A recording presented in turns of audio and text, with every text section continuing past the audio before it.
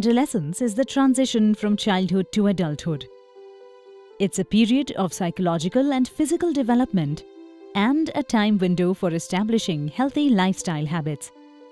However, there is a shortage of information regarding the physical activities of adolescents in rural areas of low and middle-income countries, where rapid rural transformation is producing deep changes in how adolescents conduct their lives. To address this gap, we conducted an empirical study to assess the activity levels of over 400 adolescents in areas of rural India via a mixed method approach of qualitative interviews, questionnaires, and measures of energy expenditure. The results suggested differences in activity levels between age groups, sex, and castes. Adolescents spend a lot of time and energy on educational activities. Yet, boys tend to spend more time on economic activity, travel, and leisure. And girls tend to spend more time on domestic-related activities.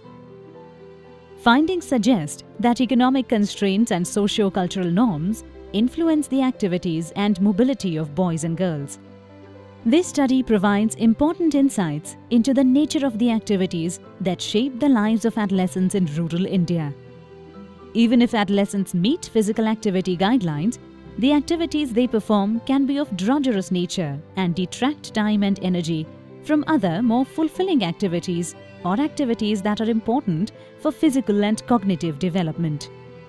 Findings can be used to positively affect policy to encourage context-specific design and considerations of the ways life in rural areas is changing.